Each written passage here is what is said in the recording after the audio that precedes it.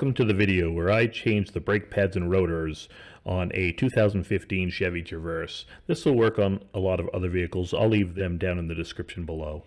The items you're going to need are, of course, a floor jack, safety jack stands, a hammer with a block of wood or a rubber hammer, 3/8 ratchet, a 1/2-inch ratchet, a 1/2-inch breaker bar, 2 C-clamps, a scraper, brake cleaner, a T35 Torx bit, a 13mm socket, a 22mm socket, a 13/16 socket, and you'll also need a new set of brake pads and rotors. Please try to get the hardware kit to go along with that.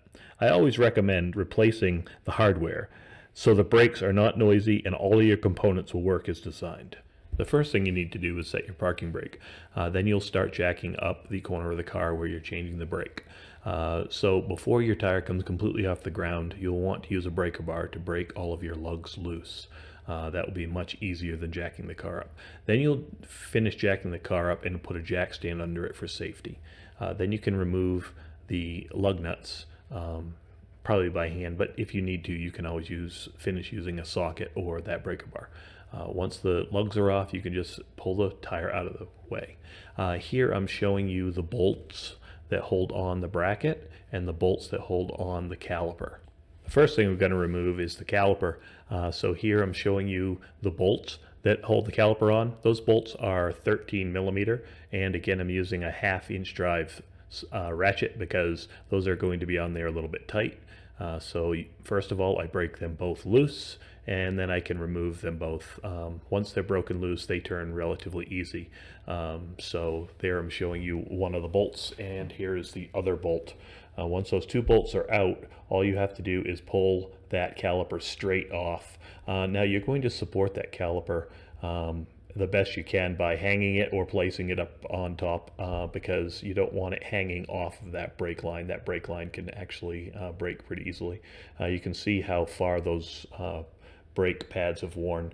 Now I'm showing you the bolt that holds on the caliper, because we do need to remove the caliper bracket, I should say, before we can actually get the disc off. Here you can see me using a breaker bar to remove those bolts or to loosen those bolts up. Those bolts are 13/16 socket, and I loosen them up with the breaker bar, and then you can see I'm using the 1/2-inch ratchet to take them the rest of the way out. They appear to have some sort of thread locker or some sort of oxidation on them. They're coming out pretty hard. Hopefully yours don't come out quite as hard, but I had to pretty much screw them all the way out with the ratchet. There are the bolts, and here is the caliper bracket. So you can see there's some plungers right there. Now those plungers need to be loose. They need to be free to float back and forth, because that is what allows the brakes to self-center if they wear a little bit on the inside or the outside. So you want to make sure yours are nice and free, just like that.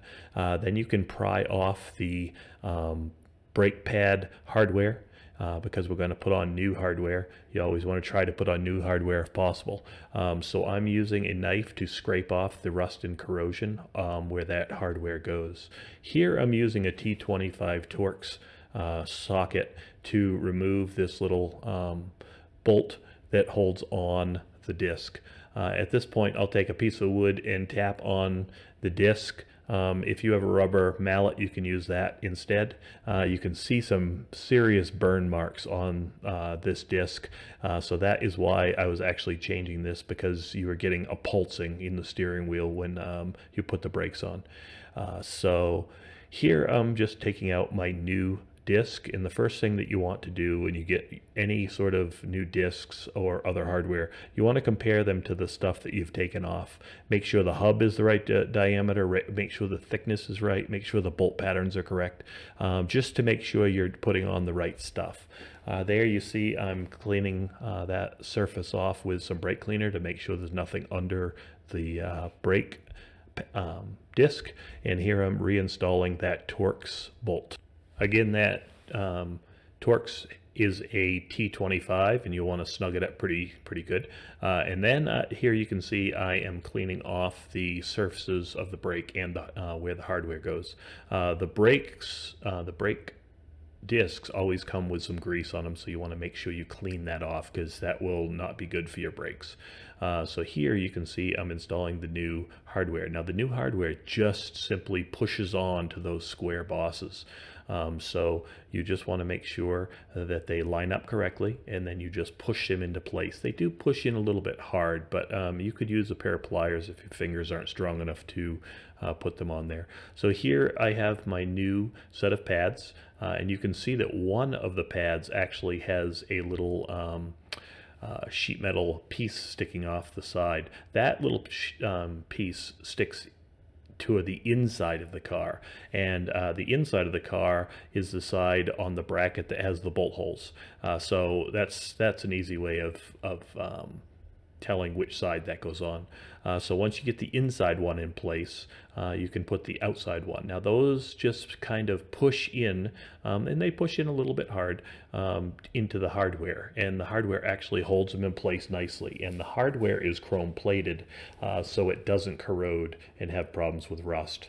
Once you have the brake pads sitting in with the hardware, you can put in the large bolts. Now I always put the top bolt in first by hand, and that way I can just simply rotate the bracket around until the bottom one lines up, and that way I don't really have to get my head in there and look around. I can kind of do it by feel. Once they're in by hand, I'm going to use my 13/16 socket to tighten those back up, and once they're tightened up as tight as I can get them with the ratchet, I will use the breaker bar to finish tightening those, because this is your brake system, so you want to make sure that they're pretty doggone tight. So next we're going to look at the caliper.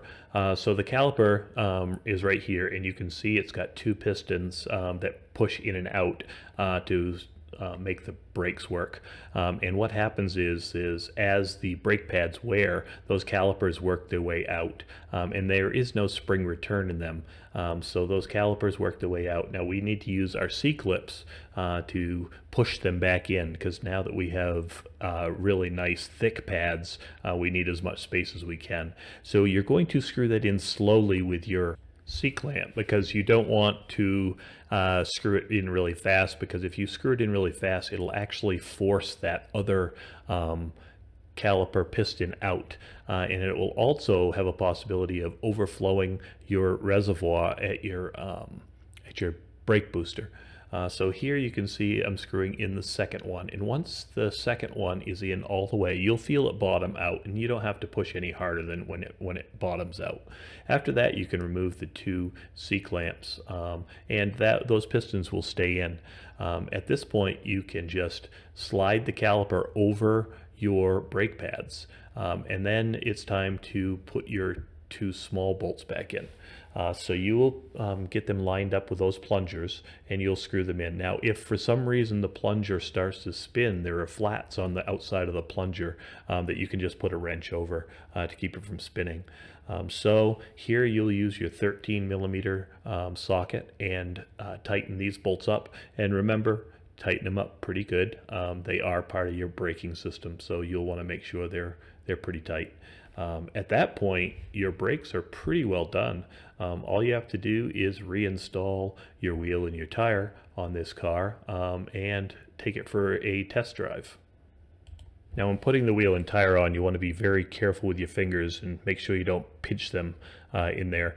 At this point, I've put the wheel in place, and now I'm holding it in place with one hand while I screw in a lug with the other hand. At that point, once you have one lug screwed in, the wheel will stay on by itself. Then you can start the other lugs. So once you've got the lugs started by hand, you'll want to tighten them up in a star pattern, going across in X's until you're completely finished. Then you'll want to take the car for a test drive, a short ride, then come back and re-torque the wheel studs on. So at this point, you've completed your brake job. Congratulations, and thank you for watching my video. Goodbye.